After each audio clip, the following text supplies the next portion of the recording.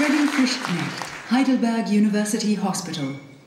Imaging malaria transmission. Good morning. It's my pleasure to present you the work we'll be doing in our lab.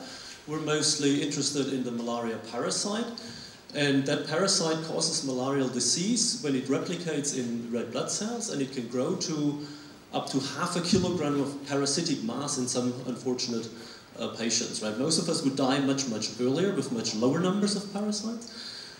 However, what is quite interesting is that when the mosquito transmits malaria, on both points when the mosquito takes up the parasite and when it spits it back into our bodies, actually just 1 to 10 parasites are enough to cause an infection.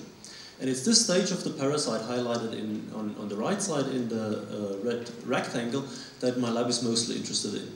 In order to study this, we make use of a rodent malaria model system that allows us to very easily transfect parasite and generate transgenic parasite lines. So for example, we have here a mosquito that is infected with a parasite expressing the green fluorescent protein, and each of these green dots corresponds to a cyst into which one parasite replicates into thousands of progeny parasites. And we can visualize this process by tagging, for example, a parasite protein on the surface of the parasite with a GFP. So you can see here half-formed parasites inside a cyst, and we can then also film how these parasites are bursting out from the cyst on the left, you can see this is very reminiscent of the process of sporulation, hence these parasite forms are called sporozoids adaptively. They float around the mosquito body cavity until they attach to and invade the mosquito salivary glands. You can see, can see here, and you can take out these salivary glands, and this mosquito, there's about 5,000 parasites sitting into the salivary gland.